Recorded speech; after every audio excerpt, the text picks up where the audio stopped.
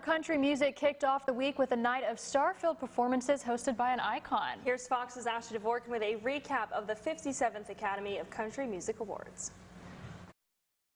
I wanted to welcome you to the 57th Academy of Country Music Awards. Country legend Dolly Parton ran the show at the Academy of Country Music Awards at Allegiant Stadium in Las Vegas. As soon as the ceremony began, Parton sent a message of support to the people of Ukraine. Why don't we just dedicate this entire show to them and pray for peace around this crazy old world. Also sending thoughts, Matthew Ramsey of Old Dominion when accepting Group of the Year. There are people fighting for their lives. Co-hosts Jimmy Allen and Gabby Barrett joined Parton, and several trophies were awarded during the Prime Video live stream.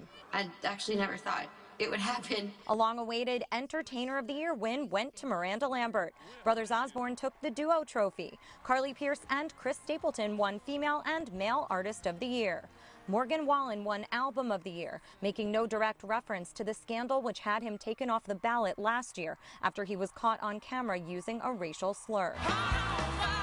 Among collaborations, Eric Church and Ashley McBride, McBride and Pierce, Parmalee, Blanco Brown, and Brooke Eden.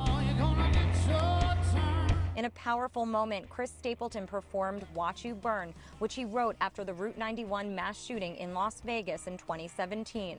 Stapleton was introduced by Aldine, who had been on stage during the tragedy.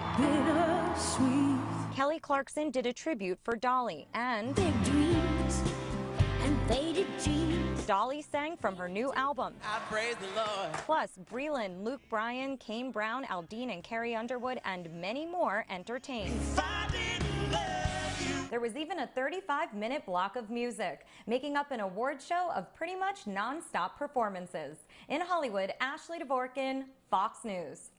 Oh, Well, good golly, Miss Dolly. I loved her outfit. Me too. She was very sparkly, and I love that they all pretty much gave prayers and everything to Ukraine, what's going on over there. They made sure to make that very known. Was it Route 91? Is that what it's called? I don't know.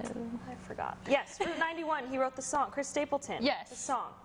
I couldn't think of it. That's pretty cool, too.